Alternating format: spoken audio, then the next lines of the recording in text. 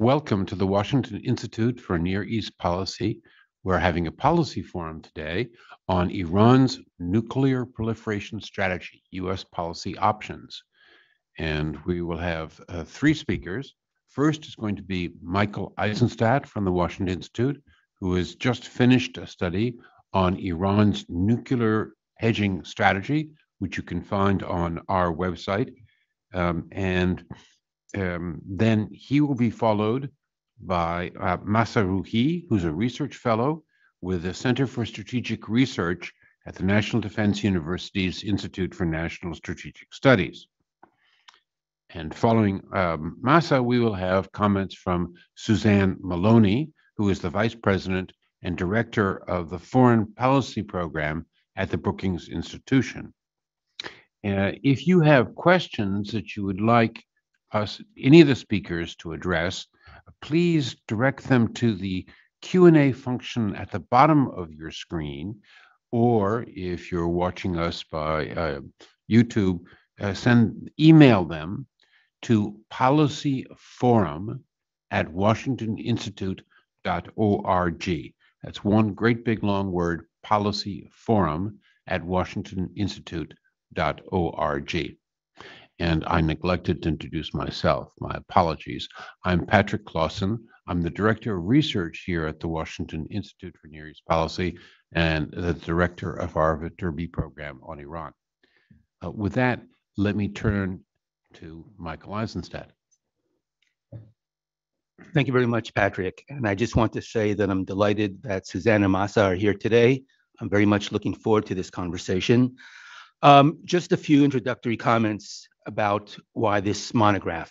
For a long time, I've kind of had the feeling that the US policy debate on Iran in DC has tended to focus on the technical dimensions of the last mile of the proliferation process, with a focus on centrifuges, breakout times, weaponization, et cetera.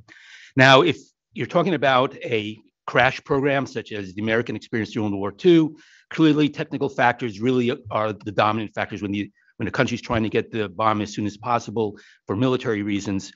Technical factors dominate. And the result of this focus on the last mile and technical factors is a narrow policy focus on efforts to halt or disrupt these activities, mainly by sanctions and diplomacy. Next slide, please. Or covert action. Okay. Now, all of these are essential elements of any non-proliferation policy, but this narrow focus comes at the expense of a more holistic approach. And so my hope is that by this discussion, we can look at Iran as a case of a nuclear hedger, and I'll discuss what that means in a moment. And hedging countries, generally, their proliferation calculus is suffused with politics and influenced by a broad range of factors, way beyond the technical factors that are often examined in Washington. And from a policy point of view, that raises the question of how do you shape all the factors that influence Tehran's proliferation calculus using all the instruments of national power in order to persuade Iran that proliferation restraint is in its interest. So getting away from an approach which focuses exclusively on deterrence and coercion, and one that looks at dissuasion as well, in order to, as Vipin Narang has said, to keep the hedger hedging. Next slide, please. Now, a little bit about hedging, what it means. Basically, hedging is all about creating or maintaining options to produce nuclear weapons. And you can hedge with the idea of trying to tentatively exploring your options with regard to nuclear weapons, or as a way to slowly and stealthily proliferate in a way that manages risks. And I'm kind of agnostic in terms of which path Iran is taking. I think there are people in the system in Iran who are focusing, who support either approach. Next slide, please. Now, a little bit about the history of Iran's nuclear program and why Iran adopted a hedging strategy. Iran's nuclear program went through three phases. First, what I call nascent hedging, starting around the mid-1980s, at the height of the Iran-Iraq War, when Iraq was using chemical weapons against Iran. It was known that Iraq had a nuclear program that they were trying to rebuild after the Israeli strike in 1981. So they kind of cast a wide net to gather technology and know-how. By the late 1990s, probably because they were concerned about the possible Iraqi progress towards a bomb, they instituted their own crash program called the Ahmad Plan, which was their plan A for acquiring a bomb. And that went on for about 4 years until about 2003 or so, at which time they transitioned back to a focused hedging and leveraging strategy to create an option for a bomb or create a bomb on a very long timeline. And that was their plan B. And that's the approach they've been taking since the mid to late 2000s until the present. Now, as I mentioned, they originally tried to build a bomb in secret, but events led Iran to conclude that the risks and costs of proliferation might be greater than they anticipated because of, first of all, foreign intelligence penetration of their program, which became clear starting in 2002 until the present. Likewise, after the US invasion of Iraq, there was concerns of a US military attack, and they gave a halt order for their weapons program in 2003 in order not to give the US a reason to attack or invade. And then a few years later, the threat of UN and multilateral sanctions between 2006 and 2012. These all factors combined to cause Iran to revert from actively dashing towards a bomb to hedging. I would also note that, like a lot of hedging countries, Iran has decided to halt or reverse elements of its nuclear program at various times because either the program entailed unacceptable costs or continuing with the program would have jeopardized other key objectives, such as the economic health of the Islamic Republic, which had the potential to lead to instability and things like that. I'll just note, though, that even when they agreed to halt or reverse elements of their program, they still continued to make progress in other areas. So, for instance, their missile program, which is very closely related to the nuclear program in many ways, continued almost without any hindrance during this entire last 20 years. And likewise, even when they froze parts of their nuclear program, other parts were often able to move forward. And again, the goal, I think, is either to create a latent deterrence by accumulating large amounts of fissile material on hand, or weaponized deterrence down the road by creating a bomb. We'll talk about that a little bit more maybe in a minute. Next slide, please. Now, the point is, Iran's ambiguous, ambivalent hedging strategy, I think, might create opportunities to dissuade and deter it from pursuing what I consider to be the three American red lines. We could talk about that a little later. Either a buildup of fissile material, a breakout, which I define somewhat differently than conventionally used, that is diversion of fissile material from safeguarded to unsafeguarded facilities, or an actual bomb. And again, the policy objective should be to convince Iranian decision makers to halt or reverse their nuclear program, or at least keep kicking the nuclear can down the road to avoid a decision to build a bomb for as long as possible. Now, in doing so, I think that the US has not used all the tools at its disposal in its nuclear diplomacy with Iran. We've focused very narrowly on sanctions, which is a very potent capability, but we've not done other things. And critics say we need to focus more on a credible threat of force, which I agree, although I have kind of a different approach to doing this than I think others. I'll discuss that a little bit more in a minute. But I don't think either sanctions or a credible threat of force, they are necessary, but I'm not sure they would be sufficient in order to effectively shape Iran's proliferation calculus in order to prevent them from getting a bomb down the road. For a variety of reasons, basically sanctions, especially to the degree that we rely on sanctions on Iran's oil and gas sector, are subject to geopolitical considerations, price of oil worldwide, and it's not a lever that we're able to use without hindrance. Likewise, a credible threat of force might not be available in all situations, especially, for instance, if there's a crisis in a different part of the world with China or Russia.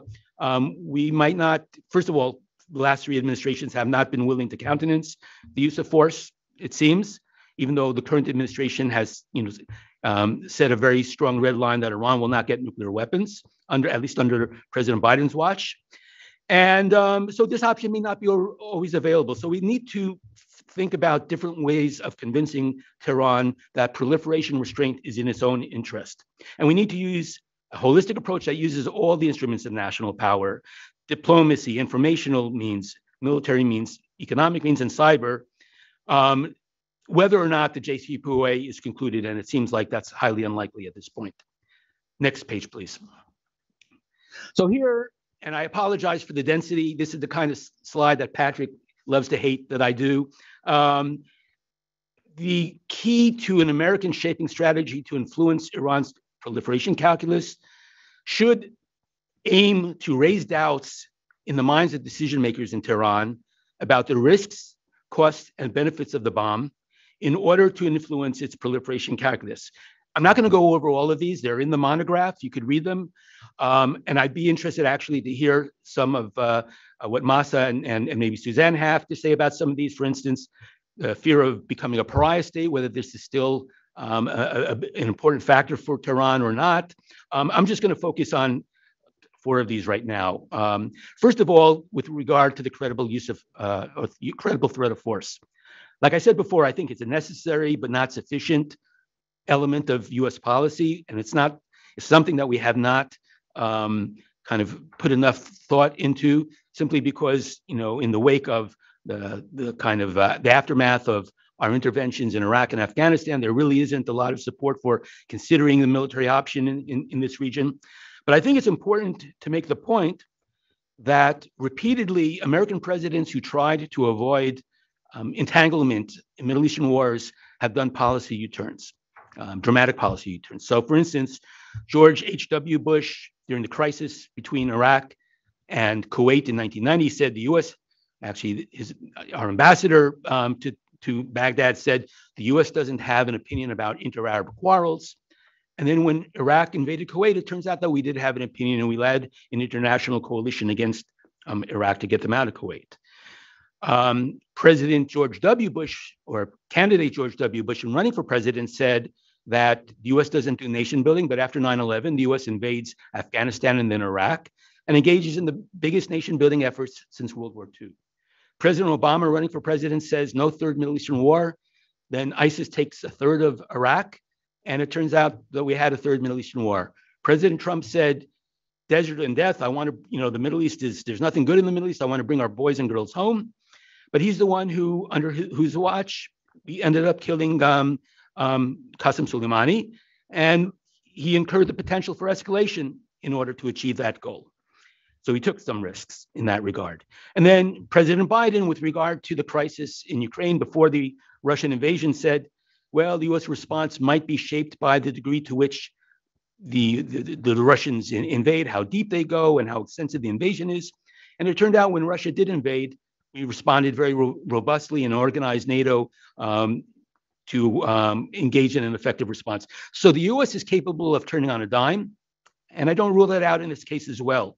I'd also say that in order to further give credibility to the potential threat of the military option, the U.S. should telegraph its acceptance of greater risk by responding firmly to Iranian attacks on U.S. interests in the region, mainly through gray zone activities, you know, kind of whether unacknowledged or covert responses to Iranian attacks on U.S. personnel and interests. And Iran will kind of make, I think the decision makers in Tehran will make the connection that if the U.S. is willing to incur risk with regard to low-level attacks that threaten small interests, albeit American lives, that maybe with regard to a potential Iranian decision to get the bomb, they might be more willing to act militarily in such a case, and therefore it's not worth the risk of doing so. The other point I wanted to make has to do with Iran, the vulnerability of a potential Iranian nuclear stockpile to sabotage or cyber attacks, which would then turn them into a double-edged sword against Iran, and that's item number 5 on this list here. Iran has learned, and I mentioned before that they've, you know, one of the reasons they engaged in hedging is because that they learned in 2002 that their system, to the degree to which their nuclear program had been penetrated by foreign intelligence services, and this is something which has been reinforced in the years since then. They've learned that they cannot protect their most important nuclear scientists, they cannot protect their most important nuclear facilities from sabotage, and they cannot protect their nuclear archive from being spirited out of the country by foreign intelligence services. And this creates an opportunity to make the point that if they were to get nuclear weapons, there's a possibility that disaffected elements of the IRGC might, especially in light of the current unrest in the country, might divert weapons and use it against parts of the regime, or they might elements within the system working for foreign intelligence services might sabotage the weapons or introduce defects into the weapons, so they may not work if needed. And in this situation, God forbid, that they ever have to use or launch missiles tipped with nuclear weapons, they may not end up where they're intended, where they're launched at. That people, either through cyber intrusion or people working for foreign intelligence services, might introduce different aim points so that the missiles end up hitting military sites in Iran rather than in neighboring countries. So maybe this is not a good time to get nuclear weapons. And this is something which needs to be repeatedly emphasized to Iran through cyber activities, which indicates the ability of foreign intelligence services to penetrate Iran's cyber infrastructure.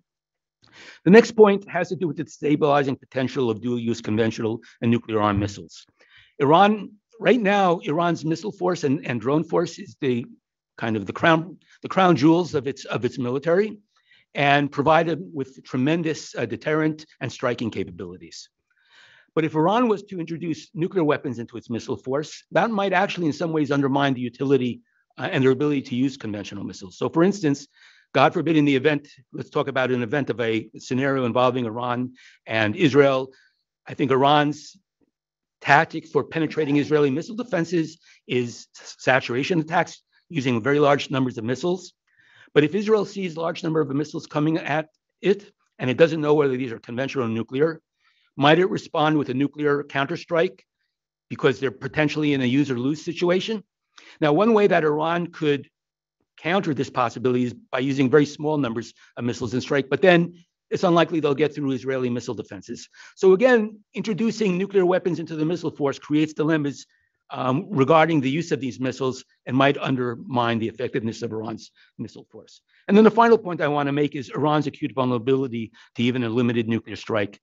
Now, in 2001, actually on December 14th, if I remember correctly, 2001, so almost 21 years to the day, former President Rafsanjani made a statement to the effect that 2 or 3 bombs could destroy Israel, but a nuclear counterstrike against the Islamic Ummah would not destroy the Ummah. And this is not something which is unrealistic to think about. The fact of the matter is Iran is very vulnerable to a missile counterstrike. And if you could go to the effects radii graphic here. First of all, Iran is perhaps the most urbanized country in the Middle East and Asia, 75% urbanized. Tehran is extremely important in the life of the country. You have only about 15% of the total population, but 50% of the industry, 30% of public sector workforce, and most of the higher education institutions are concentrated in the area of the capital. And then almost all the cities in Iran are very dense and very compact. And you have very poor, generally poor construction standards in the country, which would ensure that nuclear strikes would produce maximum casualties. So I remember in the 60s when I was growing up, I would see these kind of maps about attacks on New York and LA and DC, and I would look at where I lived and where I fell in within these effect radii. And it really had a demoralizing effect on me as a kid to understand the devastating impacts of nuclear war. I think Iranian decision makers understand this, but it's useful to make these points and also to make the point for the general public. I don't think public opinion plays much of a role in these kind of decisions, but I think it's useful to kind of keep making these points and publish these kind of things in Persian and Farsi in order to perhaps change thinking in Iran about nuclear weapons the way that in the United States in the 60s and 70s, people's attitudes towards nuclear weapons changed very dramatically as a result of movies like Dr. Strangelove and On the Beach and the Day After and the Bedford Incident and the like, all of these things, movies of which I watched when I was a kid. Anyhow, next slide, if we could get to the last slide, please. So anyhow, let me just wrap up here. And the hope is, again, that these shaping activities will change Iran's attitude or the attitude of decision makers in Iran with regard to the risks and potential costs of proliferation, as well as the utility of nuclear weapons, and cause them to keep hedging. So the question I would just end up with, and this is something which I hope Mahsa and Suzanne will dwell on a little bit in their response, or maybe we could discuss it during the Q&A after. Can Tehran hedge indefinitely, or is it their hedging strategy a temporary detour on the road back to active proliferation? And what factors are likely to affect Tehran's calculus in this regard, and how does that affect our ability to kind of shape the calculus? For instance, their ability to get the bomb without getting caught, perception of US, Israeli, or European resolve with regard to sanctions or military action, the effects of preparations for the succession. Will that make a return to active proliferation more likely or less likely in the future? I would just say that simply the very fact that Iran is heading towards a succession in the future means that Iran might be heading towards an inflection point with its nuclear program, because people are policy. And since we might have different people at the top, we might see a different policy in this regard in the future. The impact, I would also ask the impact of domestic unrest in Iran today on its proliferation calculus. None, or does it have an impact? The impact of the war in Ukraine and possible Russian use of nuclear weapons. So anyhow, these are things that I hope we'll have in our discussion. But the bottom line I want to make from a policy point of view is the US needs to do all it can do now in order to shape Tehran's nuclear proliferation calculus, because in many ways, Iran is already engaging in one of the things that I said it was important for the US to prevent, which is a buildup of fissile material in the country, which could provide Iran with a latent deterrent. That is, they have very large quantities of high-enriched uranium on hand, and the message to adversaries is, if you push us, we might weaponize it. And this in itself provides it with many of the benefits of nuclear weapons without actually weaponizing. So we will face challenges even if we have this situation at the end of the day. Anyhow, this concludes my presentation, and I look forward to the comments of Mahsa and Suzanne. And thank you very much, as well as the discussion afterwards. Over to you guys.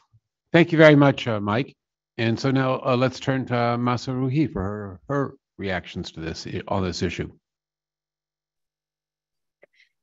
Thank you for putting together this great discussion. I first have to start with a disclaimer that what I share with you today is my personal views and does not represent views of National Defense University, Department of Defense, or the US government.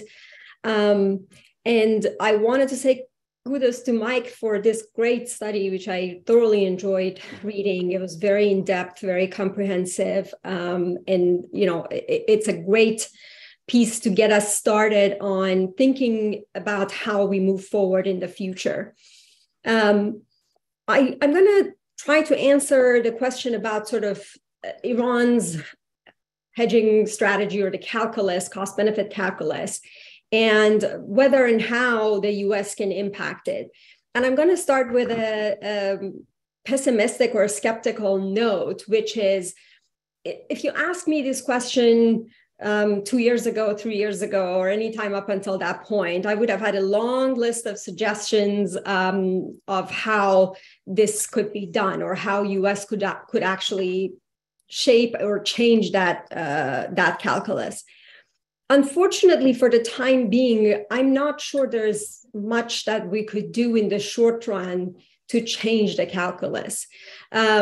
What I think US could do and should be focusing more on would be a strategy of sort of managing the escalation that is lying ahead, and just sort of managing the status quo, and at the same time planning for a completely new approach as we move forward in terms of, I don't think P5+1 would be the viable option moving forward, and sort of an approach that will incorporate all different factors, including Iran's domestic uprising and the human rights violations and the brutal crackdown and how that will unfold, the war in Ukraine, China, etc. So I think there's a lot of different factors that have changed. And I will make a couple of points about sort of why I make the argument that I just did. then I finish up with a couple of suggestions. So if I were to just broadly generalize the factors that sort of have the most significant impact or shape Iran's calculus, I would say the number one would be a combination of threat perception of a military strike and the flip side of it, their deterrent capability. And I think it's important for me to put sort of a caveat, which is there's a lot of debate about, well, attacking Iran's nuclear facilities does not necessarily mean another Iraq war. It could be a limited military strike. And I think for the past few years, Iran has sort of shaped its deterrent strategy in a way to make that limited strike a very costly and sort of not attractive option for the West, right? So in their view, they have put their pieces and they've created strategic depth to impose costs in a way that there could not be an easy calculation for US and Israel to have a limited strike without being able to endure sort of consequences and escalating into a war. So that's one piece. Second, I think for them has been their perceptions or the evolving perceptions about the world order and what implications it would have for world economy, for security.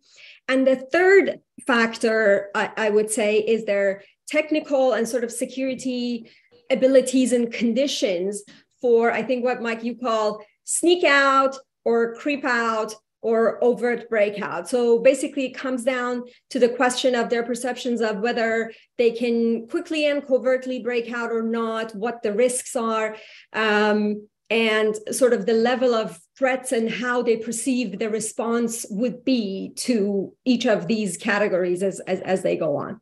So that's kind of the calculus, the way I see it. And looking at sort of the perception about sort of, so this calculus, the reason I said if you had asked me this before, I would have had a long list, was that for years, there was a strong vision in Iran that Iran could normalize relations with the West and could become sort of a normal state and come out of this pariah status and have normal economic trade, investment, and sort of grow, and at the same time incrementally make progress on the nuclear program, staying within some limits. And I won't get into the sort of the history of it, which is very detailed, but just overall sort of that has been the view, and Mike, you mentioned this too. With the Trump administration withdrawal and the maximum pressure strategy and the inability to return to the deal sort of swiftly when the Biden administration took office, and a variety of other factors, the challenges of sanctions relief, that vision has completely evaporated. It disappeared, right? There is no more strong prospect of, if we make compromises on our nuclear program, if we make our hedging strategy slow and stick with it, we will have other sort of benefits out of it, which means a sanctions relief. And we are at a situation, particularly now with the human rights violations in Iran, that the layering of the sanctions on Iran are as such, and it will continue to be even more layered and complicated, that I cannot imagine a scenario where they can have enough of a sanctions relief benefit that it would be worthwhile losing leverage, and add to that the uncertainty of US domestic politics in the next administration, et cetera. So all of these factors to me is that I'm skeptical that there would be sort of a viable solution for the US to sort of create that kind of incentive that it used to be able to create before. And then we have the perceptions about US decline and a new world order, which has been sort of happening over the past years, and particularly the hardliners have been, using this kind of strategic thinking and vision. And they believe sort of the war, the Russia war in Ukraine and the US response and how it's unfolding has been, and then US-China, the Taiwan issue, and all the tensions that we'll see is an indication of the US decline and a move towards a multipolar world in which they can redefine a new role for themselves. And so we are dealing a very different calculus for them, in which they would have to think whether in this new world order and the way they assess it, what would benefit them most, having a nuclear weapon or continuing a hedging strategy. And I do not think that's even like 100% clear to them. I mean, you mentioned there are different views on that, but I think we are in a very complex sort of international structure situation that they're really evaluating the situation. And I don't think when I hear discussions about, well, Russia is losing the war, Russia will lose the war, from Tehran's perspective, from what I understand, it's not about who wins or loses this war. It's about what are the implications of this war, the sanctions on Russia for the future of financial system in the world. Would the sanctions in Russia really prompt or accelerate a new a new financial structure that would allow Iran to circumvent sanctions more, or use its resistance economy more efficiently, and add to that the uncertainty about the domestic situation, which I'm happy to discuss in the Q&A if there was an interest, but I won't go into the details of that. And so what is the US can do? And I think first is that currently, as I said, I don't think nuclear negotiations or diplomacy in the sense of reviving the JCPOA or having a new deal is a viable option. And I don't recommend that for two reasons. One, that is, I do not think it could lead, for the reasons that I mentioned and for the fact that it would not yield to sustainable benefits for Iranians. It would not yield to any kind of sustainable or favorable deal that would meet sort of US requirements. And for that reason, I think taking a step back and allowing the domestic politics and the uprising and people sort of protest and how this unfolds domestically would be wiser to do, rather than sort of thinking about, okay, we're going to separate this and talk about the nuclear and let the others slide, because there is no separation. And then, and there sort of what US can do, and I think would be helpful to do, is there's so much unclarity about what we think about the red lines or what are the consequences. So I think if we think about defining the rules and limits of escalation on either side, that would be quite helpful in the current circumstance. So clearly laying out consequences for horizontal escalation, like adding to the stockpile, versus vertical escalation, enriching to 90%. What are the consequences of sort of clandestine, different scenarios that we can envision. I think if we can create a framework and make clear what the consequences will be and what are sort of the unacceptable escalatory measures. And I think Iran could convey similar, framework to the US.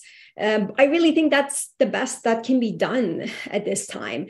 And I think I'll end with that. I think a big portion of how Iran will think in the future, looking at this sort of evolving world order, about how to approach its nuclear program again, would be its perception of whether Russia and or China would be able or would be open to Iran sort of stepping out of the hedging strategy to one of the categories that you mentioned, Mike. So I'll end with that, and I'm happy to discuss other questions and details. Thank you, Mahsa. Very interesting. And now if we can turn to Suzanne Maloney, please. Thanks, Patrick, and thanks so much to Mike for inviting me to be part of this conversation and for his terrific monograph, which I think is a really important contribution to the current policy debate on Iran. One of the great things about being the cleanup batter in this lineup is that most of the really smart things have already been said, and I find myself in violent agreement with both Mike and with Mahsa around where we're at and where the Iranians may be at this time. And I think one of the most important aspects of the conversation today, where I guess I will try to focus and to some extent reinforce some of what Mahsa has just said, is that we're having a conversation that isn't focused on the Joint Comprehensive Plan of Action or on the idea of multilateral diplomacy to resolve the Iranian nuclear crisis, which has now been with us for at least 2 decades. And I think that that's an important paradigm shift that we have to embrace and that needs to be sort of formally recognized on the part of both the analytic community, but also, of course, on the part of policymakers here in Washington and in other key capitals. This has been the sort of framework that we have approached the problem of Iran with the nuclear issue at the pinnacle of all the concerns that we have about Iranian policy, and with the idea of some kind of multilateral diplomacy really since 2006, when it was in fact the Bush administration that sort of devised this construct of the P5+1, sought negotiations with Iran, having backtracked from a prior position of eschewing any direct contact with the Iranians. And since that time, it's been a highly partisan issue. Obviously, there's been almost a fixation on should we or shouldn't we with respect to the nuclear negotiations. And I think that in effect, it has dumbed down the debate and it has blinded us to the real necessity of movement at a time when diplomacy doesn't appear to be effective. And so, we're here now 20 plus months after the Biden administration came into office with, sort of a determination to try to use diplomacy to resuscitate the 2015 nuclear deal with Iran. I give Special Envoy Rob Malley all the credit in the world. He has traversed the globe, essentially looking for every opportunity to try to develop a plan that would in fact bring the Iranians back into compliance with their obligations in exchange for the United States doing the same. There has been, quite a number of rounds of negotiations, none of which have in fact involved direct diplomacy between the United States and Iran, because the Iranians refuse to engage directly with American officials. And despite a couple of false starts earlier this year, and then again in late summer, when it appeared that we were on the brink of some sort of an agreement with Iran, at this stage, it doesn't seem remotely viable that we're going to be able to negotiate a successful détente on the nuclear issue, much less get to any other sort of agreements with Iran that would curb some of its most dangerous behaviors. And so, the focus needs to shift away from this, sort of fixation around the nuclear deal and the JCPOA in particular, to an alternative options. The challenge is when you talk to policymakers, first of all, I think there still is this almost defensive idea, in part because of the adversarial debate that took place around the deal back in 2014 and 2015 and beyond, that diplomacy is the only possible alternative that we have, because there are no better alternatives. I think that's true. Obviously, we'd be in a better position if we could find a way to persuade the Iranians to re-embrace serious constraints, to in fact go beyond the constraints that they agreed to in 2015, and to put new curbs on their missile program and other elements of their nuclear infrastructure. But we have been unable to do so. And there are a variety of reasons. Obviously, the ground has shifted, the fact that the Trump administration walked away from the deal. But the simple reality is we're never going to get back into the agreement.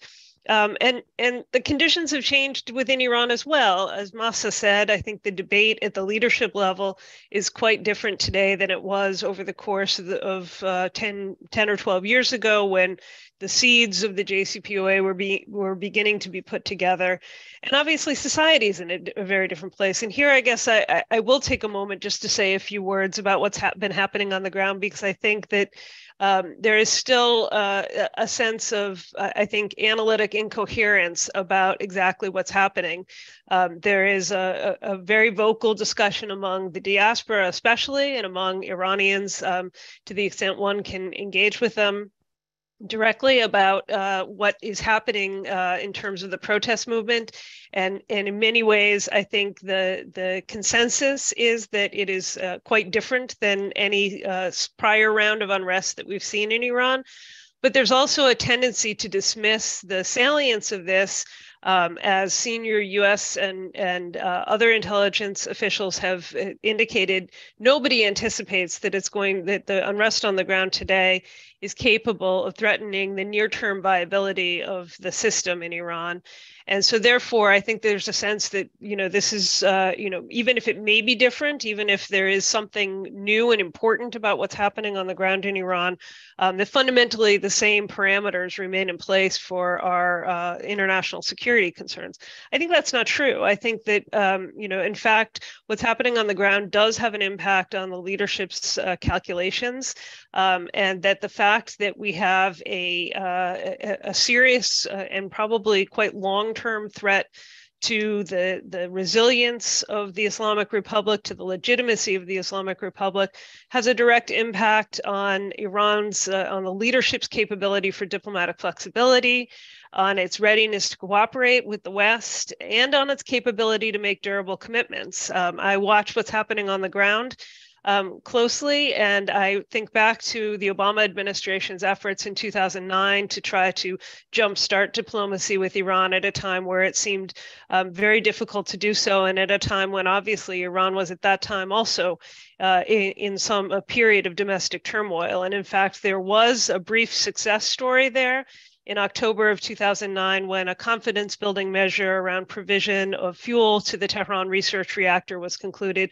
The deal immediately fell apart, in part because of this infighting within the system itself, as a result of what was happening on the ground. And I think that we can anticipate that even if we could get back to some possibility of movement around the JCPOA, we would find ourselves in a very quickly in a situation in which we would not, in fact, have much confidence in the durability of any agreement that we negotiate with a regime whose people are rising up against it every day and who's committing atrocities and executions simply to stay in power. So I think that the domestic situation is particularly important in terms of shaping Iran's calculus.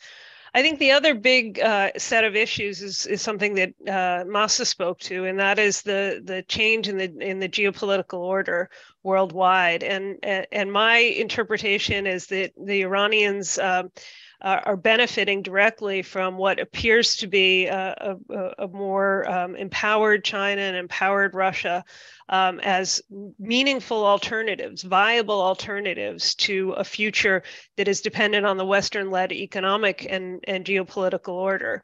We know that back in 2013, that, in fact, in 2015, it was a supreme leader who said that Iran did the deal to see sanctions relief, and that the foremost demand on the part of Iranian negotiators was for the removal of the sanctions that prevented Iran from accessing the SWIFT payments mechanism.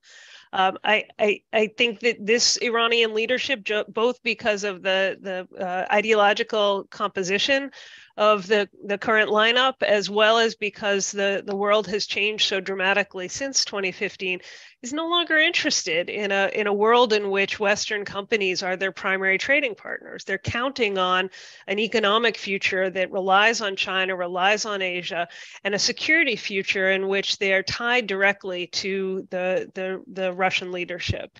And this is, to my mind, a very much a losing calculation. But I think that we see no evidence that Iranians can be persuaded to try to withhold or to or to continue their hedging on the basis of a fear of isolation from the West. And so I think that puts the challenge even more significant when we think about how it is we might persuade the Iranians to move down on the escalation ladder. And one piece of evidence around this is simply that we can see that the regime has become much more malign and more risk tolerant in terms of its willingness to engage in violence beyond its borders, not just beyond its borders in the region, but an uptick in the targeting of dissidents and former government officials, both in the United States and Europe and other parts of the world. And that was a sort of behavior that the Iranians appeared to have gotten out of after 1997, when the European powers withdrew their diplomats from Tehran as a result of the conviction of the regime, or the indictment of the regime in terrorist activities in Germany. But clearly, whatever restraint had been counseled within Tehran, all the gloves are off today. And so I think that what we're seeing is a shift in the regime to embrace more risks, and that has direct implications for its willingness to continue along the nuclear escalatory ladder. I think it's important for us to have a plan B, essentially, and that we have to actually develop a set of alternatives to the pathway of diplomacy that rely on some of the shaping mechanisms and tools that Mike has outlined in this monograph, being clear about what the red lines are, and looking for ways to reinforce to Tehran that the military threat is not simply a paper threat, that it is very much a real threat. And that requires working not just with our partners and allies in Europe, but I think there's a role to play for other powers. As Mahsa said, it's hard to imagine that P5 can be a viable construct at a time when the US-Russian relationship is so necessarily toxic. But I do think that the Chinese have a different role to play than they have at any point in prior diplomacy with Iran, because it's effectively the Chinese who are keeping the Iranian economy alive. And so, one of the things that I hope the administration is considering is re-engaging in diplomacy around managing the threat of Iran, just as they did in the run-up to the 2013 interim deal with the Iranians. That was the product of intense diplomacy after the 2009 confidence building measure fell apart, an intense effort by the Obama administration to mobilize economic pressure on Iran and to develop a real consensus about the urgency of the threat posed by Tehran. We have a lot of issues and divisions at stake with China, but I think that there can be nobody who wants to see this government get access to the most dangerous weapons in the world. And so whether or not we can find some avenues to persuade the Chinese to take on a more central role in the diplomacy of coercing and persuading the Iranians to move back is going to be particularly important, because what I find challenging about our current situation is that there is a concern about adopting any pressure mechanisms toward Tehran about how they will react, that if we in fact set red lines, that they will seek immediately to violate them. And they essentially, it becomes something of a standoff because of the concern that the Iranians, if we take any additional action, say snap back of the UN Security Council resolution sanctions, that they could simply ramp up to 90%, or they could throw out the IAEA inspectors. And I think we have to make clear about what's going to be necessary to sustain the situation that we have at hand. No peace, no war. But if we are not able to do so, that there are real measures, if the Iranians do undertake some of the measures that are of concern, that there are measures that we can take to make that highly unpleasant for them. So I'm going to wrap up there. I think I've gone over my time, but I really do look forward to the rest of the discussion. And thanks very much to both Mike and Mahsa for putting all the right issues on the table. Thanks ever so much. And now comes the moment I enjoy most, where I get to start asking questions. But I want to encourage all of you to send in your questions. Please use the Q&A function at the bottom of your screen if you're on Zoom, or if you're on YouTube, please email your questions to policyforum@washingtoninstitute.org. That's one great big long word, policyforum@washingtoninstitute.org. So let me start with some questions. First, I guess this is primarily to Michael. I'd be interested in our other participants' views on this question. The United States government appears to have had little success influencing Iranian support for terrorism, its destabilizing activities, its human rights violations. Why do you think we could do better influencing their calculations about nuclear issues? Well, I think we've had, I would say, modest success. It's a mixed record with regard to some of Iran's other destabilizing or malign activities. Part of the problem, I think, to the degree, and I mean, I'll go back. I mean, there are times, for instance, going back to the Mykonos affair in 1992, where that was the last time for about 20 years, a little more than 20 years, in which Iran engaged in activities in Europe against dissidents. And then after, I think, 2015 or so, they started ramping up these activities, in part, I think, due to EU breaking relations with Iran, although it only lasted for a few months. And then there's other things that we've done that have, I mean, look, the fact of the matter is, we did get Iran to go from crashing and dashing, a crash program between 1999 and 2003, to hedging by the threat of, I mean, it's not something we did intentionally. It's because we invaded, first we were in Afghanistan and Iraq, but the perceived threat of, the perceived imminent threat to Tehran caused Tehran to dramatically change its approach, to nukes. And likewise, sanctions on Iran between 2010 and 2012, paved the way for the diplomacy that Mahsa and Suzanne discussed, JPOA and then JCPOA. Now, of course, I think they're right that the current conditions are not conducive to a return to diplomacy. But the point is, I think it shows that certain levers of national power can influence Iranian choices, although under a different context. And there's also, as I mentioned in my talk, there's a lot of levers we're not using. And I think part of the problem, one of the reasons I wrote this paper is because those of us who have been kind of hitting our heads against the wall with regard to trying to get the administration to be a little more forward-leaning with regard to willingness to use force, even if in the in response to Iranian activities, even if in the context of gray zone activities, I felt that that's in itself, because of the reticence of several administrations in a row to use the military, our military capabilities in response to things that Iran was doing, we need to develop other options. And I agree, there's a bit of kind of throwing spaghetti on the wall to see what sticks. And that's what policy is about, though. It's a learning process, and you see what works with the adversary and what doesn't work. And what works, you try to refine, and what doesn't work, you try to ask yourself why it didn't work, and then maybe you can kind of refine your approach. So I don't claim that any of these things will work, but I think we need to, if you're engaging with an adversary right now who's kind of moving forward with high-enriched, with the enrichment or stockpiling of high-enriched uranium, and we're facing the possibility of them producing weapons-grade uranium, we need to do something, or we need to do more than we're doing now. And so we have to see what works. So again, I don't know if any of this will work, but there's a lot of things that we're not doing that I think we can be doing. And we could do it without incurring a significant risk of escalation. Comments? Mahsa.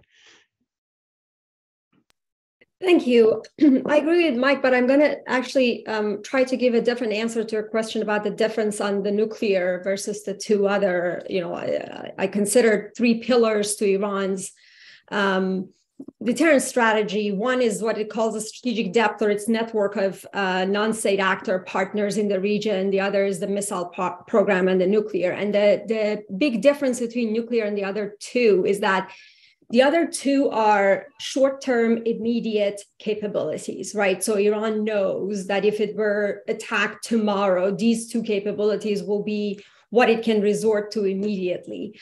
And they already create a deterrent capability for Iran, whereas nuclear is more of a long-term option. They don't have the weapon yet, right? So they don't have the benefits of it. And so they can afford in return for, or they, at least in the past, it has been the case that they have been able to afford to sort of prolong this and make it more incremental in return for receiving other benefits, whether economic, conventional, military, etc. And so I think the reason why the other two has been off limits and the nuclear has had on and off some level of progress is that. But I will add is that as they are just getting like inching closer and closer and we move forward, I think, Patrick, you're right that our ability to have success with nuclear will become kind of very similar to the other two. I'll just pile on very briefly to say that I think we have to be very realistic about our ability to shape the calculations of the Iranian leadership, particularly the current constellation of leaders in power in Iran. Patrick, as you said, there are certain positions that the leadership appears to have held over many, many years. And despite considerable pressure and efforts on the part of the United States, we haven't been able to ingrain a more constructive attitude. So I think, you start with that point of awareness that we are going to have to work very hard, and we are ultimately going to have to use very blunt instruments. But as Mahsa said, we have at times persuaded the Iranians that there are off ramps rather than escalation would be preferable, and I think that that's an important precedent to remember. And I do think that there is an understanding of the consequences of the nuclear program with a greater degree of sensitivity in terms of Iran's own vulnerabilities, as Mike has said, than some of the other issues that we have sought unsuccessfully to impact in terms of Iran's strategic thinking. So I think that there's value in this approach, recognizing though that we have to have other policies and other tools that are prepared to address Iran's tendency toward recalcitrance. And if I could just add one more point, just a few weeks ago, there were the reports that came out of preparations for an Iranian attack on Saudi Arabia, and apparently didn't happen, and perhaps in part due to things that the United States did. But that only underscores the fact that this will take a lot of bandwidth of senior decision makers in order to achieve results. And I'm just not sure it's there at a time that we're dealing with a crisis with Russia and Ukraine, China, domestic economic concerns, COVID and the like. This is high maintenance policy. Iran always is. Well, just to make the task a little more difficult, I'd like to ask you, we not only have to have success containing Iran's aspirations, but we have to persuade other states that we're being successful at doing that. Could you talk a bit about what impact the measures you propose might have on dissuading Saudi Arabia, United Arab Emirates, and others from pursuing proliferation along the lines of what Iran's doing? If Mahsa or Suzanne want to deal with that first, and don't be shy, speak up. Easy problem, right? So not hard to persuade them. Well, let me just jump in on this and just start things. Let me just say that one thing that impresses me is the degree to which, despite the fact that Iran was moving forward until 2015 and then has resumed its activities since 2019 in the nuclear arena, we don't see a lot of rapid movement, at least those of us outside of government. We don't see a lot of rapid movement in Turkey or Saudi Arabia, never mind Egypt in this regard. So I always felt that we do see some hedging behavior among some of these countries to create kind of a modest degree of nuclear latency, as they say, or kind of an infrastructure that could be used as a springboard in the future. But they're not on a fast train, any of these countries. So that does give us, I think, a little bit more time. I think the issue that you raised, though, that's related to this is confidence in American in America's security guarantee. This is where and I think this is all kind of related. We have a lot of work to do based on decisions taken by the Biden administration, the Trump administration, and the Obama administration, which have undermined mistakes, and also the Bush administration before that. For instance, the invasion of Iraq was seen as a gift to Iran, almost intentional by many of our Gulf allies. That why did you hand Iraq over to Iran? Some of President Obama's policies and his interviews in the media criticizing some of the Gulf states was understandably, taken. They took it very hard. President Trump not responding to the attacks in Saudi Arabia in September of 2019, and then likewise the attacks in UAE. Of January of this last year. So we've kind of, by mistakes we've made and by our inaction, have undermined our standing with our allies, and it's going to be very hard. I don't think we could ever put the toothpaste back into the tube, but we can do more to regain some of the lost ground in this regard by taking a more proactive approach for our own reasons, because it's in our own interest to do so, and I think it'll help mitigate some of the problems we have. But I think they're into hedging now in their own diplomacy going forward. Never mind in the nuclear domain. So I'll just leave it at that. We have a problem, and I don't see an easy way out of it. Care to contribute? All right, let me move on to the next question. So could you talk about what impact you think there is on the Iranian nuclear calculations when the United States or the European Union designates the IRGC as a terror organization to put pressure on the regime? Do these kind of steps affect Iran's nuclear calculations?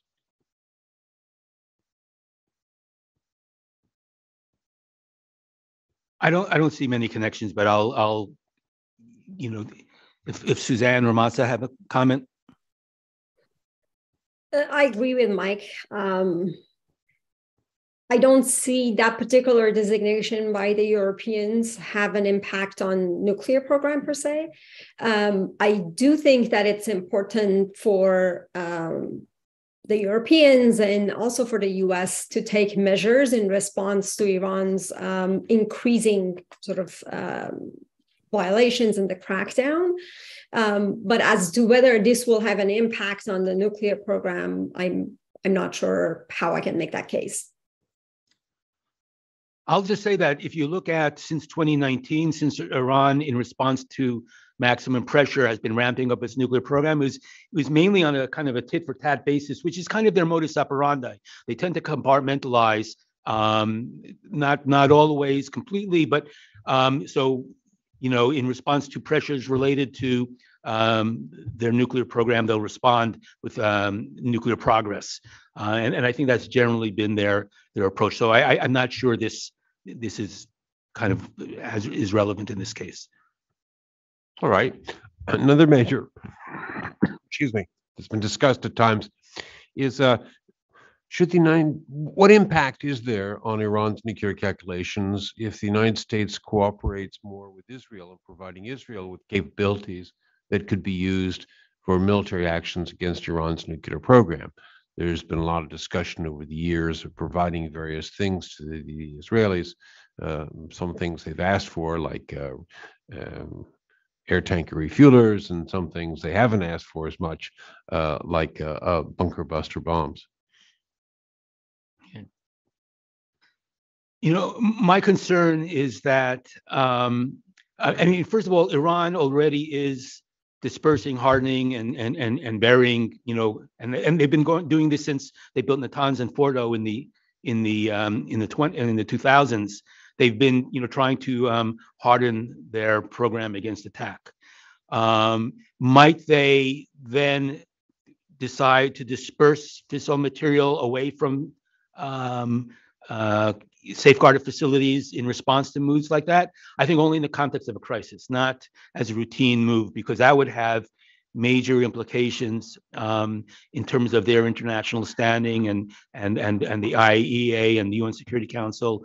So I think they will constantly look for ways in which they can further protect their program, and also they've been building up their air defenses. That's been a big kind of, as our colleague Farzin Nadimi has noted, one of their big breakthroughs in recent years. That's not given the attention that their drones and missiles are given. But so they'll continue with this stuff, but I don't see them taking any dramatic steps in regard to kind of routine upgrades of Israeli capabilities in response to things that the U.S. might be, providing Israel. So, if I may just add to that, I think it has been kind of an implicit assumption in their calculus for years that if there were to be an Israeli attack, it would be with U.S. support or combined with sort of U.S. attack. So they kind of see this as one.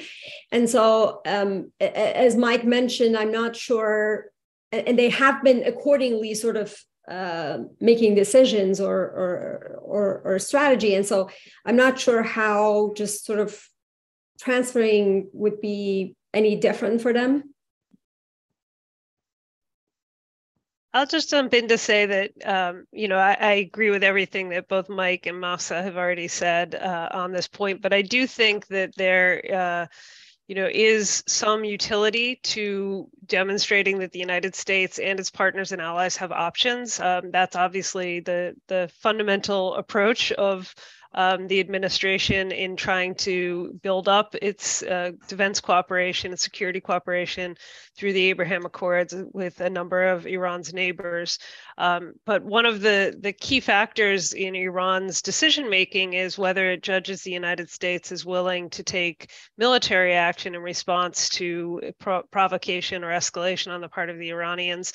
And so, and I think that there's good reason, given both the kind of precipitous departure from Afghanistan last year, as well as the other big security challenges that the United States has prioritized and is deeply engaged with right now, both the urgent threat of Russia and the pacing challenge of China.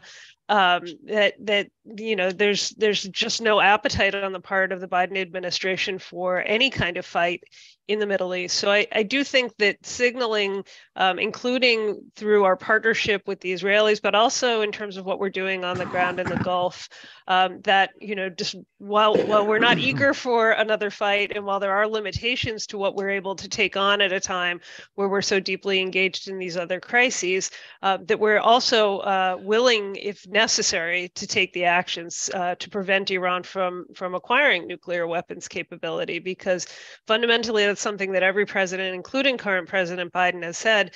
And if we're going to make that rhetoric actually have an impact on the Iranians' calculus, we've got to be able to demonstrate that we're putting our money where our mouth is and putting our materiel where our mouth is. So I do think that there, we have to think strategically, but the Israelis have been quite successful in some of their own efforts to try to deter or erode Iran's nuclear capability, and so that partnership is incredibly important.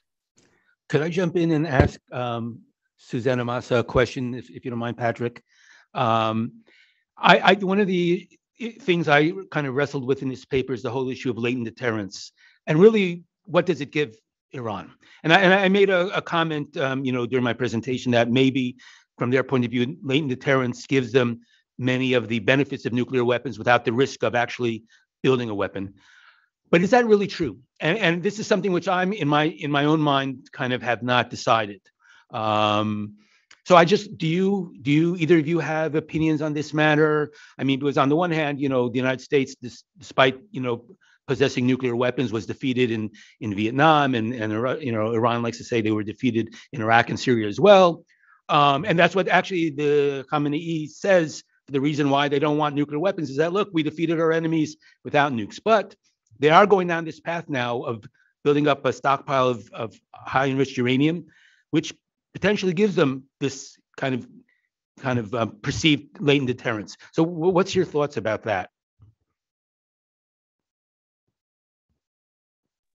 I guess I'll start. I mean, my presumption is that Iran, having established itself as a threshold nuclear power, is going to be unwilling to cede that capability in any fashion, that because it does grant some prerogatives of greater immunity from threat and coercion. And that's what the Iranians are fundamentally after. I find it interesting that, as your paper points out, the Iranians have had a longer nuclear program without success than any other state in the world. And that does lead to, obviously there are reasons for that in terms of the external environment and the impediments that have been put in the way of Iran's progress. But I think it also creates some question about what the ultimate destination for the Iranian leadership is, and we have heard nothing from the U.S. intelligence community that leads to any questioning of the infamous NIE, that the Iranians have abandoned their weaponization activities. We know that, of course, there's been more money thrown at some of these activities in the course of recent years as a result of some of the efforts by the Israelis and others to sabotage Iran's program. But ultimately, the Iranians appear to be comfortable with the destination, which is not a fully operational nuclear weapons capability. And I believe that reflects a calculus that it serves their purposes without increasing the risks.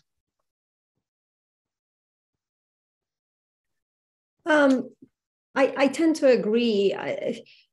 So there are a couple of things. I mean, the argument, Mike, that you mentioned, and I've heard from many colleagues before, is that, well, if they think they're hedging for deterrence, then they're also inviting military attack by doing so, by escalating. So how is it going to sort of balance?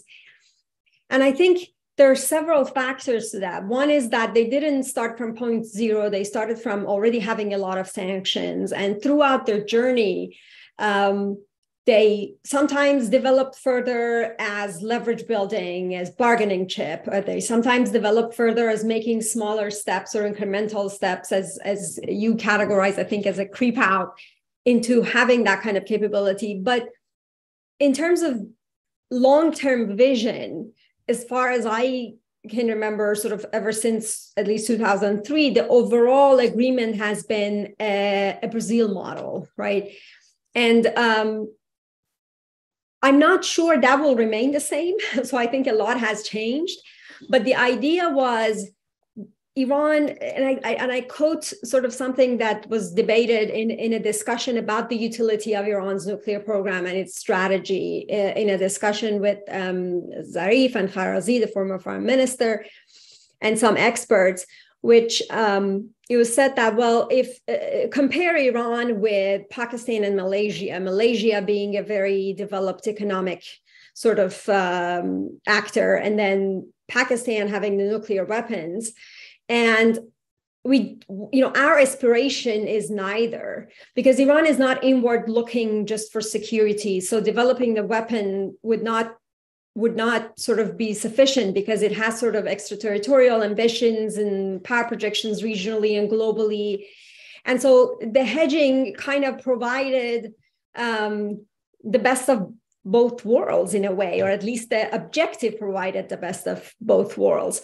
And then they went down this path, which already paid a heavy cost, that you go deeper and deeper and deeper, that you really need to get enough return than for being able to make a compromise. So I think there are several factors, and at each point in time, I think there has been an evolution of how they think about this hedging strategy. And I actually think we are at a turning point right now, and the future of not only sort of how the geopolitical system in the world changes, but also how this domestic uprising unfolds, I think will have significant impact on how Iran will, whether it will revise or completely change or diverge from that strategy or not.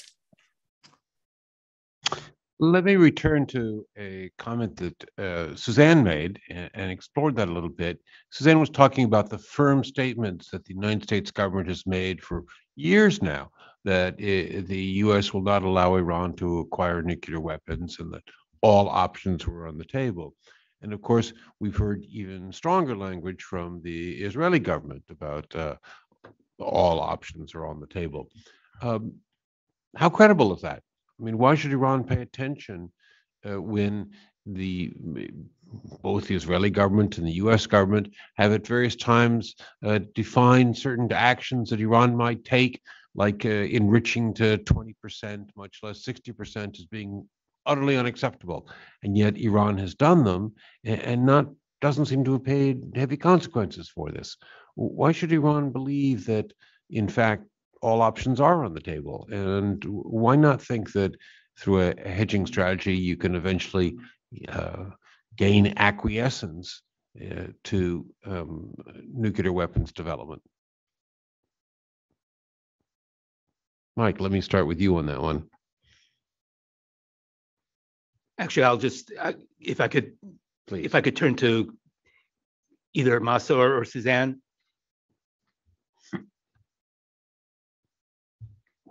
Okay, I'll just on that one. I mean, look, I agree with you. Right now, Israel and the United States doesn't have a lot of credibility. The Israelis have been kind of, repeating their warnings that Iran would reach a point where they would, need to take action. And I think Khamenei, last time that he kind of expressed himself that, at least looking at his speeches about concerns about the possibility of an attack, were around 2013, 2014 or so, before the JCPOA. And since then, I see no sign. In fact, just a couple of years ago, he said, if you remember, I think it was during the Trump administration, he said there will be no war. There was a speech he gave where he said there will be no war. And I think that is basically their fundamental approach, that they've been hearing, kind of these threats for so long that they kind of just, kind of have kind of factored it into their, calculus, and they just don't believe that's going to happen, which is why I said warning, kind of exercises are just not enough. Exercises on their own, which demonstrate a capability to strike at Iran's nuclear infrastructure, is not enough. There has to be actual tangible American action that indicates that America's risk calculus has changed, that we are more risk acceptant in order to change Iran's thinking on this issue. So I just think I don't see any willingness in DC to do that at this time. So I'm just skeptical that we'll be able to, without a fundamental decision, to actually accept a greater incremental risk. And I don't think it's a lot, but more assertively respond to Iranian attacks on U.S. interests, not to handle plots to conduct attacks in the United States through the law enforcement system, but responding to them militarily. We're not going to be able to change Iran's threat perception in this regard, and alter their proliferation calculus. Well, now there's an optimistic note. Well, no, we can do it, but we need to do things that we've not been willing to do until now. Yeah, but you're saying you don't see any appetite in Washington to do that right now. So, Suzanne, Mahsa, would you care to comment on that? I'm going to make a comment that I completely agree with sort of what Suzanne mentioned and your question on why they should believe that. And I think there's no way that you can just credibly say we're going to attack, like we mean it.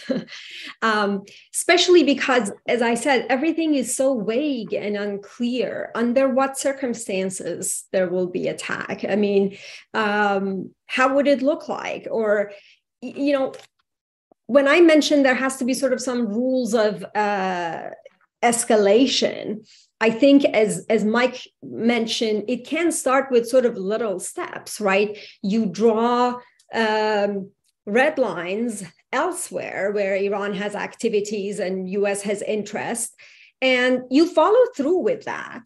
And those steps slowly build up into at least a sort of not a complete change in the perception, but it would make it clear that we mean what we say, right? So if we say you should not do X, Y, and Z in Iraq or Syria, and then you do that, this will be the response. And those things, I think, I understand politically there might not be the appetite in Washington, but I think those are without those kinds of smaller steps, actions to make a sort of clear line, I don't see how we would change their perception about the viability of a military attack. I'm not sure I have much to add. I think that, there's more that the United States can and should do to try to reinforce the message to Tehran that we have options available to us, and that the commitment to ensure that Iran does not obtain nuclear weapons capability is one that is meaningful in practice as well as in rhetoric. I don't know to what extent we're going to be able to make that persuasive in the mindset of Iranian decision makers. But again, I come back to the timeline and the calculus that we've seen so far. The Iranians have exhibited some willingness for restraint. It took a year after Trump walked away from the deal before we saw the Iranians begin to edge out of their compliance with the terms of their own obligations under the deal. Even now, they have not taken the most extreme steps. And so I think that, they have some capability for pragmatism. And I think that there is enough recognition that even if the United States weren't prepared to hit, the Israelis would be, and I think there can be no real doubt about that. And even if they did so without the knowledge or support of the United States, we would very quickly be pulled into a conflict with Iran. So there could be a fait accompli, even if they don't believe that the United States has the will or the resources to undertake the use of force to stop them from crossing the nuclear threshold. And that itself can have some deterrent effect on their actions. If I could jump in, and I just wanted to ask a question that I kind of tried to grapple with in writing this piece of both Suzanne and Mahsa. One of the, I think, reasons that Iran engaged in hedging, beside the proximate reasons, that it enabled a satisficing approach with regard to different factions within the regime. So that there were those that, and in the words of Nima Garami, who wrote a really great piece on this a few years ago, you had detractors and centrists and supporters with regard to the nuclear program. And by hedging and then agreeing to the JCPOA, you gave to the detractors of the nuclear program, or centrists actually, some of what they wanted, sanctions relief, but still preserving the nuclear capability. In terms of supporters, you gave them a roadmap to further development of the program down the road. So it's kind of like a satisficing approach. Can you talk a little bit about the domestic political landscape today? Because a lot of the the reformers are out. The pragmatic conservatives, for the most part, are out, for the most part. And among those who are most important today in decision-making, how many of them are centrists versus supporters, centrists with regard to the nuclear program versus supporters who would support going for the bomb? What is the internal balance like, and is there a need for satisficing anymore? Or is that still a dynamic that there are different factions even within the current power structure, those arguing for restraint versus those, beside the supreme leader, those arguing for restraint versus those arguing to move forward? Or has the success of the hedging strategies just basically converted everybody, or the opposite? Let me jump in quickly, and then Mahsa will correct anything that I misstate or expand upon anything that I may try to say. I think there's been a tendency to impute the kind of factional differentiation to a strategic orientation, which is to say that pragmatic conservatives were pragmatic. They weren't necessarily opposed to Iran's nuclear program.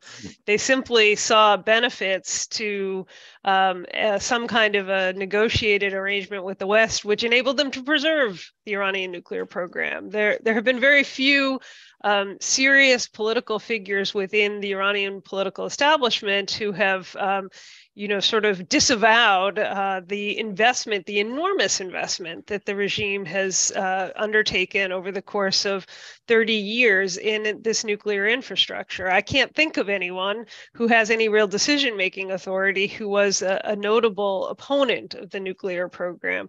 It was really just a question of what is the end state and what are we prepared to do along the way to that end state, where there may have been some shades of difference. So I think it's important to recognize that those who embrace negotiations weren't necessarily in favor of some sort of abandonment of the nuclear program. But I think your fundamental point is right. I personally don't see any evidence that there is a serious pull within the current system which would advocate for significant concessions on the nuclear program in order to sustain its relationship with the West. And I think that's one of the challenges to the kind of isolation component of your strategy, which is that I don't think this government is particularly afraid of isolation, at least not of isolation from Europe and the United States. Thank you, Suzanne. I mean, I tend to agree, except that I think you're right that there was never sort of a division, and I don't like sort of the hardline reformist sort of moderate, but the way I described them in my research, I would say there were two major competing visions for Iran's grand strategy, and that applied to the nuclear as well. And I think you're exactly right. It wasn't about whether we should have a nuclear program or not. But I think still that the difference between them, from our perspective, was drastic, right? There's a big difference between a hedging strategy than actually going for a bomb or a clandestine activity or not. And so there's sort of the different sort of shades of the gray that Mike has put out. I think in that sense, there have been major differences. And, as I said in the beginning of what I mentioned about sort of that perception of the sanctions relief is gone. I mean, that's why also that faction that supported normalization and sanctions relief is gone, because they failed. And sort of the failure of any possibility or viability of normalized economic relations, it just disappeared. And with it, the supporters of it.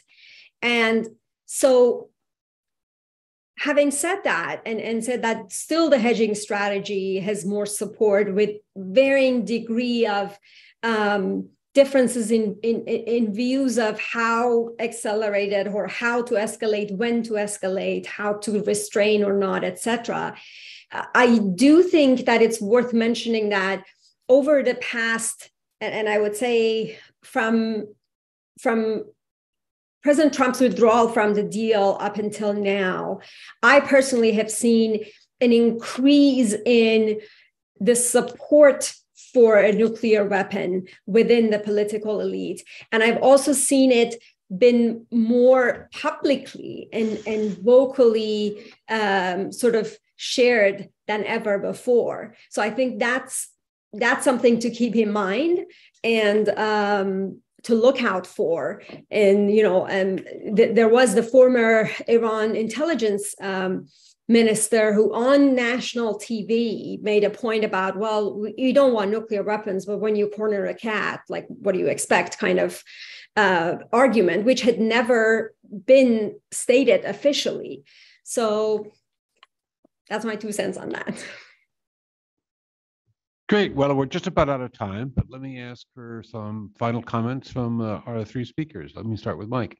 No, I'll just say, even though I said before I was kind of skeptical that the U.S. administration would be willing to adopt a more assertive approach to Iran for reasons related to kind of, in part, post-Iraq, Afghanistan hangover, as well as kind of having a full plate with regard to external and domestic crises. The fact of the matter is, Iran is moving forward with the production of highly enriched uranium. And we have, in a way, kind of a slow motion nuclear crisis occurring now. And so the point is, I think there is more we can do, if there's political will. And the question is whether there will be the political will. And there's more we can do, and there's more we can do to, I think, shape Iran's decision-making, even in spite of, I think, the difficulties that I think Mahsa and Suzanne kind of discussed. And I agree with them 100%. This is a very different context than the past, but there's more we can do. And I don't give up hope that we can shape their approach moving forward. Well, always the optimist. Mahsa. Sure. I'm just going to say a couple of things. One is I want to highlight again that I think there is not as much appreciation for the political changes and the implications of the current uprising in Iran. And I think the sooner we start giving it the attention that it requires in understanding it and planning for it, the better. And second, I would say more important, in my view, more important than being more assertive or aggressive on the US side, what's needed is clarity. In similar ways, when we make a nuclear deal, we have details, very detailed actions on both sides. I think in a situation like we are now for managing this kind of escalation, we need to be very clear and very detailed about at least some of the steps that we think about, and at least simultaneously with what we are doing right now. Suzanne, a final word. I'll just end with thanks to both Mahsa and Mike for a really challenging and interesting conversation, and just a note of, I guess, warning that I think, it's been a relatively quiet year on the Iran nuclear front, not a quiet year at home for Iran. I think that the nuclear crisis is going to inch back up on the list of real urgent priorities. And I don't know that there has been enough good thinking about how we manage escalation in lieu of a formal diplomatic arrangement. And so I want to commend Mike for this paper and Mahsa for all the great remarks, and look forward to many more conversations like this. Thanks. Thank you. And my thanks to all three speakers, and especially to Suzanne for teeing us up for our next event, which I'm sure will be coming in a few months. Thanks ever so much. And thank you for joining us today here at the Washington Institute for Near East Policy.